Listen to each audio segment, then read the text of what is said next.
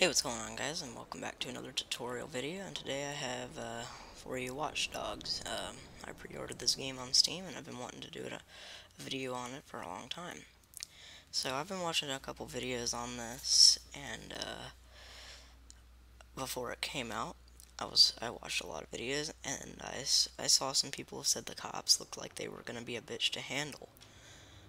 And in fact, if you're near a train station, they're not. You'll see why in a second. A lot of you may know this, but don't hate, because this is for the people that don't know. So if this helped you, leave a like, comment, do whatever you want. So we're not gonna do that remote profiling right now, and I have a pretty bad reputation in this game. It just seems to just be like that. So what we're gonna do is we're gonna disturb the police real quick. And we're not going to stop him from calling the police. And you can see my guy pulls his mask up. That means the police are on their way. So I could disable the CTOS scan, but I'm not going to do that.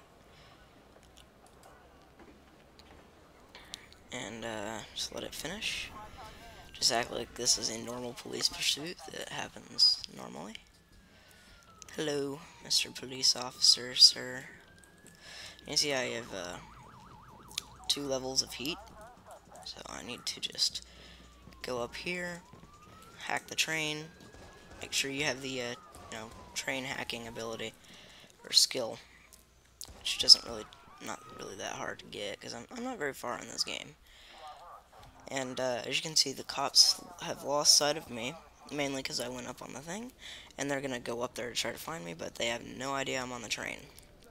Now, if you have a higher wanted level, this isn't gonna happen as fast, but the train will just take you out of the circle, and you'll be good, and you can just do whatever you feel like doing from that point.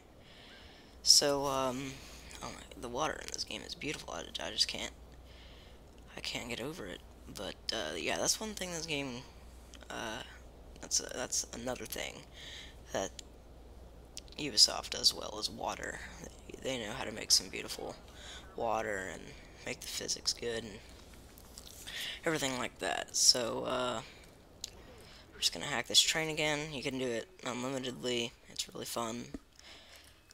But this game is really fun, actually. I've been having a lot of fun with this. So if you want to go get this game on Steam right now, it's $60. I'm not sure when there's going to be a sale. I didn't really keep up with that because, I pre-ordered it.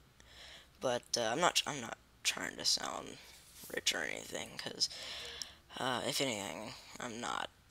So anyway, I'm just going to get some money out of this ATM quick, and yeah, I hope this helped some of you guys, and if you already knew this, then good for you. You're a smart person, and you just try out different things to escape the police. There might be another method that's way easier.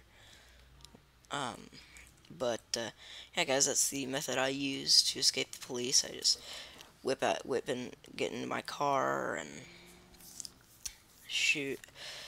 Just drive to the train station, hack the trains, the doors open, get in it, hack it again, doors close, and the train just takes me out of the circle.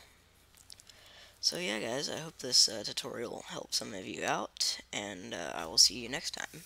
Goodbye.